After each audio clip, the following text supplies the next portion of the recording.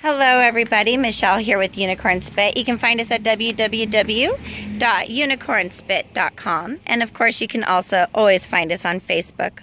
A lot of people have been asking to see the finished product of my Angel Fire stain press that I did on the solid golden pine table.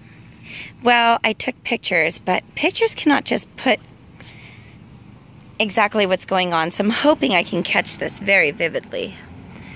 If you can see here, I call her Angel Fire because of the way the whitening mixed with the water and all the other colors to give it this beautiful flare effect with the cirrus clouds, all while you can still see that it's 100% stained into the grain.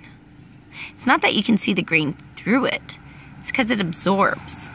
Now there are some areas that are semi-translucent. It's only because of the thickness of the stain, as you can see probably about right here.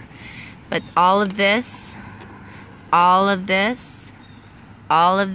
is actually pigment that has absorbed into the wood. So it will last forever and ever and ever. On the top I used a 2-part epoxy. It's just the kind that you get from Lowe's or Home Depot. Any of those places will have a 2-part epoxy.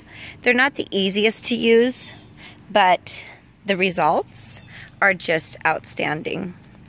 So I just wanted to give everybody a quick video of the finished product of the Angel Fire table, because she is absolutely one of the most beautiful tables I have ever done.